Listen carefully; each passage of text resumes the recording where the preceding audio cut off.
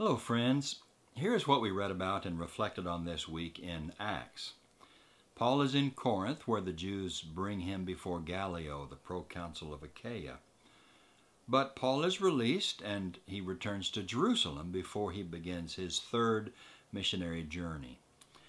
We read about Priscilla and Aquila who were on Paul's missionary ministry team. They were assistants to his mission, and this married couple takes Apollos aside, you remember, and explains the way of God to him more accurately.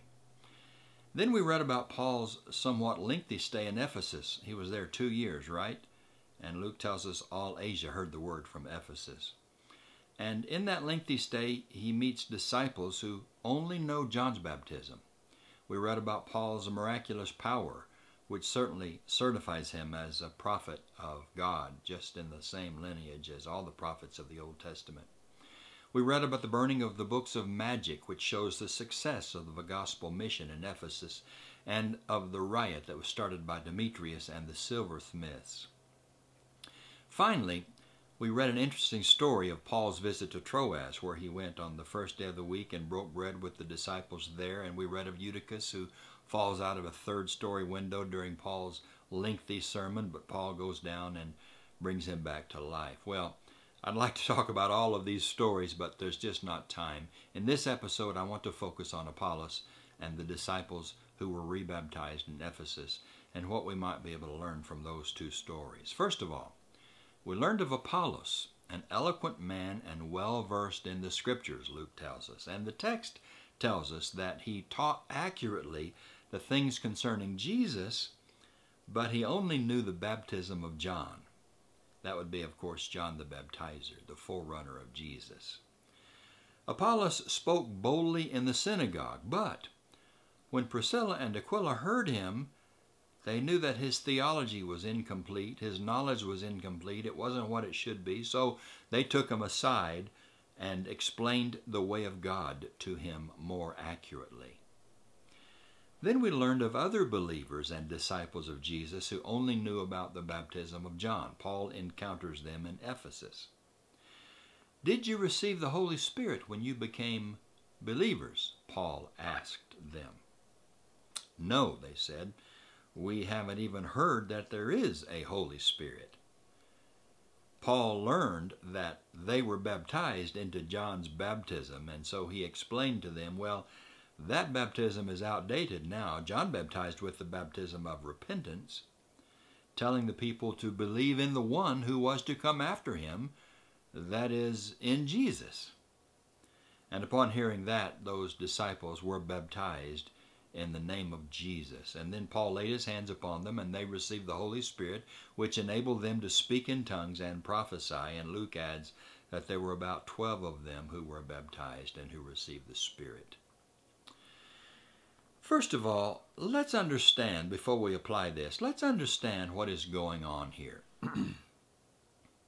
Apollos and the 12 who only knew John's baptism, well, they are called disciples and they are called believers, but they are portrayed as yet unfinished and in need of the baptism in the name of Jesus and in the Spirit. And in Apollos' case, well, his theology is incomplete and in need of correction. And so Priscilla and Aquila take him aside and tell him what he needs to know. And in the case of the 12, who only knew John's baptism, they needed to be informed of the Holy Spirit and needed to make their baptism right, authentic, if you please. Now, what can we learn from these stories? First of all, I think we can learn this. We want to be people who are always open to being wrong about something that we may think we understand, but don't. We want to be people like Apollos, open to correction. Let's remain open-minded when it comes to our understanding of the truth. There's always room for us to learn more, to understand something better than we did before, and even for us to be wrong about an interpretation of Scripture or about something that we may have believed. Let's remain open-minded, willing to change, willing to be corrected. And related to the application that we should remain open-minded, open to correction, is this idea that what we believe is important, it has consequences. This is a response to a person who might say, it doesn't matter what a person believes. It doesn't matter what one believes. You can believe whatever you want to believe. Well, it mattered to the Apostle Paul, didn't it? And it mattered to Priscilla and Aquila, didn't it? And I guess if I were to narrow this application to what is right before us in Acts chapters 18 and 19, I would say that what we believe about baptism is important. We want to get this right. We want to get this theology, this doctrine right, don't we? But I would expand this to make the application that in general, beliefs really do matter. There is no virtue in just believing whatever we want to believe. So let's continue to believe that understanding and knowing religious truth is important. And one of my personal concerns today is that perhaps some of God's people are tending to minimize the value and the importance of right doctrine or truth. The doctrine or the teaching, and by the way, both those terms mean the same. Doctrine is teaching and teaching is doctrine. The doctrine or the teaching about baptism was so important to Paul and to the first century Christians that Apollos was pulled aside and taught more accurately the way of God. And Paul insisted that the 12 Ephesians be immersed again, this time in the name of Jesus. So at least what we believe about baptism is important. And again, I would say right doctrine in general is important. I think the New Testament teaches that. Now, we might ask why it matters what we believe, and at least part of the answer to that question is that beliefs determine conduct. Beneath how we live is what we believe. What we believe determines how we live. So both right conduct and right belief, well, they both are vitally important. The third thing I want to say just here, and it's interesting to me, and perhaps it will be to you too, is that both Priscilla and Aquila are credited as taking Apollos aside and explaining to him the way of God more accurately. In other words, both Priscilla and Aquila, both the wife and the husband in this marriage union, taught Apollos. Now, I guess I might be getting onto a soapbox here just a bit, so I ask you to bear with me.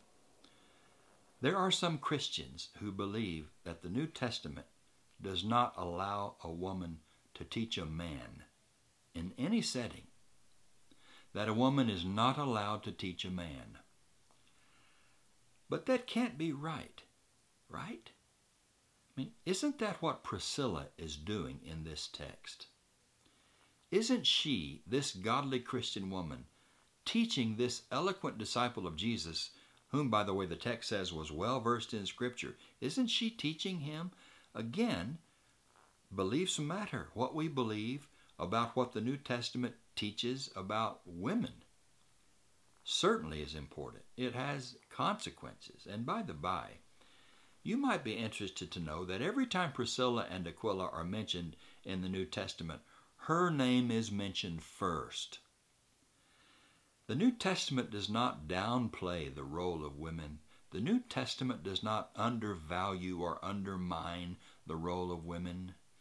The New Testament does not look down on women as an inferior gender. No, it doesn't.